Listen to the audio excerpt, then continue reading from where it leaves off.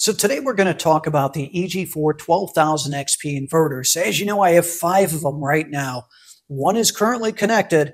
The other 4 I need to get connected up. But I've had the first one for 90 days now, and I wanted to give you a review on it, give you the positives and negatives, what I like about it, and then the improvements that I would recommend for it.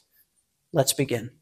So here's my existing inverter that's been running for 90 days, and I haven't had any sort of issues with it at all. The power has been very stable, haven't had any issues with surges or low voltage or anything of the such. So what do I like about it? I like that it's a single unit, that it's all in one, and it has a lot of the different breakers built into it. It does have the 300 amp battery breaker. It's got the smart load, and it has for turning the load on and off, and of course your EPS switch on the side. So it does save you money on the installation because you don't need to purchase as many components as if you had a separate system. Now, it is a high frequency inverter, which pretty much most of them these days are high frequency inverters.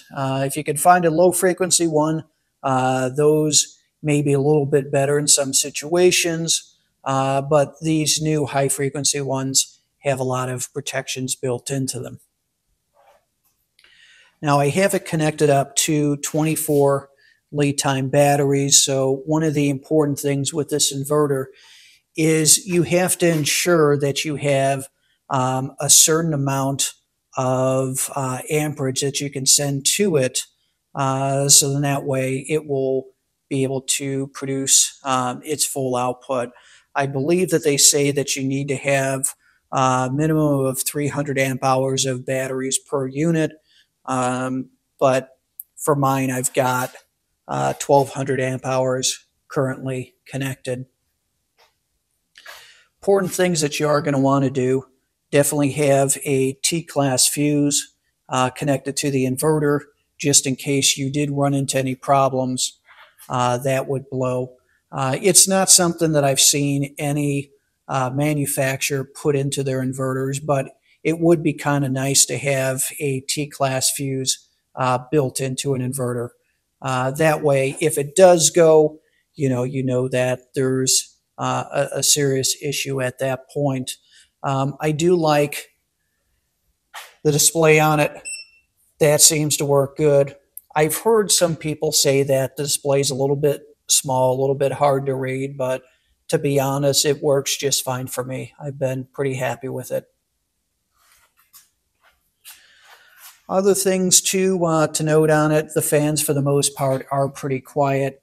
The only time that the fans get super loud, and I don't know why it does it. I do have the upgraded firmware on it, but if it is charging and you have a large solar input, sometimes the fans will spin up and get pretty loud for a moment there, usually about 15 seconds or so, and then it will spin back down, and then it's quiet again. And it'll do it every once in a while, but it's not too often. And I notice it mainly during midday when I'm getting the most solar input for that day. What the manufacturer can do, update the software on the EG4.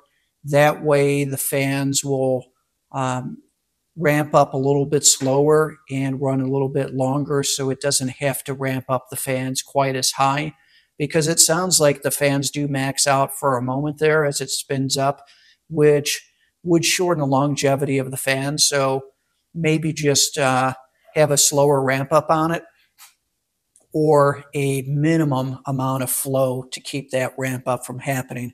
But under load, running a bunch of devices in the shop, I rarely hear any noise from it. It's only when charging. So the ramp up for that works pretty well.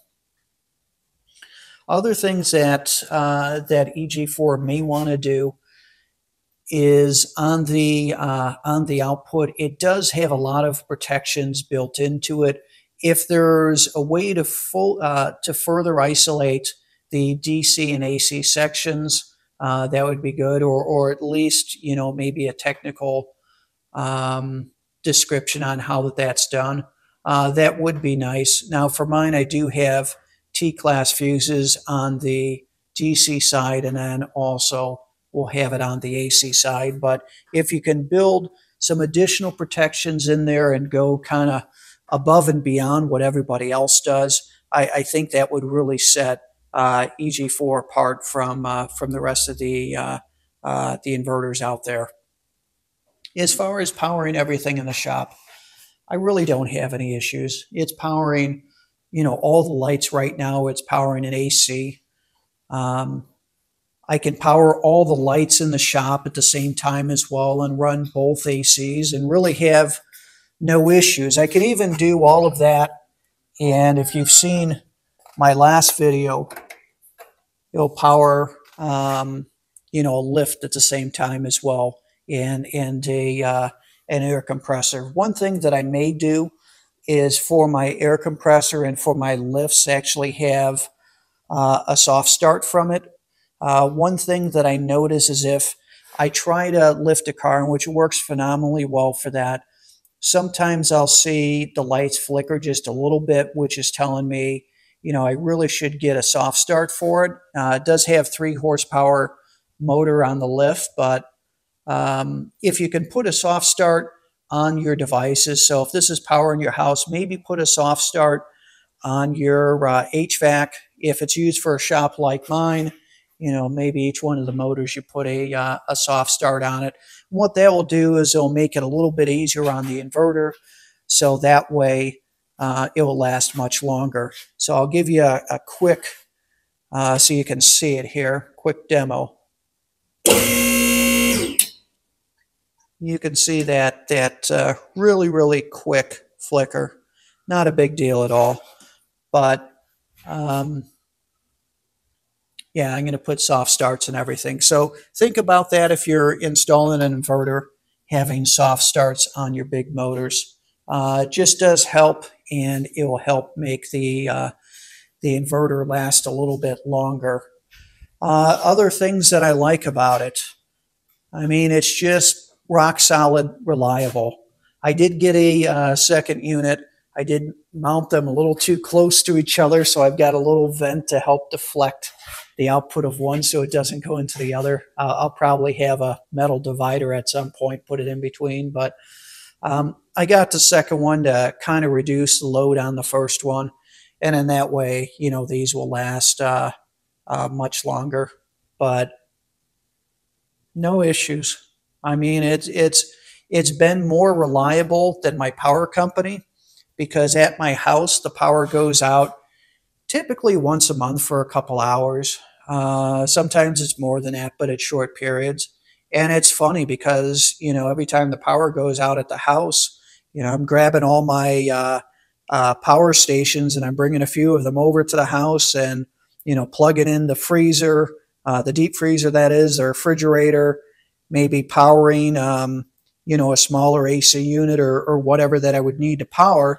And I've got to do that about once a month, hence why I've got this whole setup that will be hooked up to power the house. But this is more reliable than my energy company is.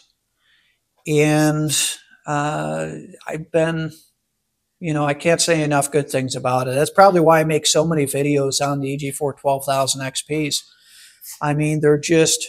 They're just rock solid units. So I'm quite happy with them. Once again, maybe add some additional protections into them, built into the device to make it a little bit easier, because, not everybody's going to, buy a bunch of T-class fuses and hook them all up, but just a thought to kind of throw out there. If you have any questions for me on the EG4 12000XPs, let me know. And when I go to start installing these, I'll do some more videos on it as far as hooking them up, wiring up, setting up the parallel settings on it, and, powering all this good stuff up. So that's it. Once again, thanks for watching Mike's Garage. Please like, subscribe, and leave a comment.